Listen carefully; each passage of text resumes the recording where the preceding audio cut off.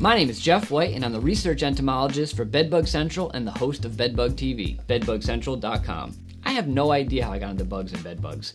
And here I am 6 years later and having a lot of fun working with bedbugs. And I'll be talking to you about pest control.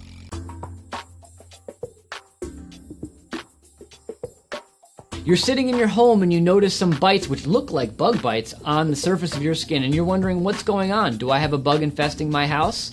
The truth of the situation is that there are actually very few insects that can infest someone's home and bite them on a repetitive basis. And what I want to do is provide you some information on what it could be and what it probably isn't. The first thing I can say is if you are seeing any type of repetitive reaction on your skin, you may want to visit a dermatologist to see if they can give you any insight in regards to what is biting you. Because it may not be an insect, it may be a rash to something else.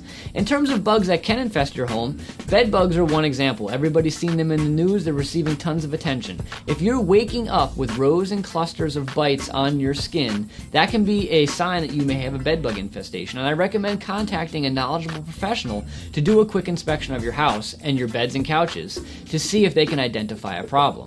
If you're seeing bites around the ankles, and they typically are associated with beds and other types of areas, potentially where your pet sleeps, if you have a dog or cat, that could be the sign of a flea infestation.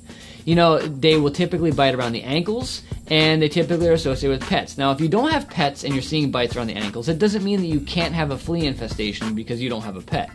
There are some isolated incidents where an animal could be associated with the house that's introducing the fleas. But bites around the ankles, pets, typically going to be fleas. There are some rodent and bird mites out there that if you have birds nesting in the side of your house or rodents nesting in the wall voids, you could have some mites that are running around causing some sort of reaction. Removing those nests will quickly solve that problem. Mosquitoes, although they typically don't reproduce in the house, could be getting in through a broken screen or a door that was left open or a window that was left open, and make sure all your screens are sealed properly, and that will hopefully prevent mosquitoes from getting in and biting you while you're sleeping at night. And the last one are spiders.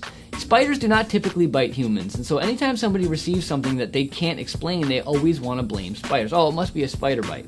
That's not how spiders typically work. They're not going to come out at night and just randomly feed on you while you sleep in your bed.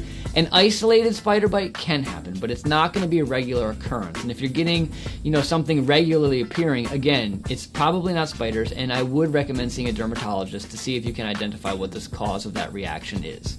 And that's a rundown of the different pests that may infest your home and what the sources of those bites may be.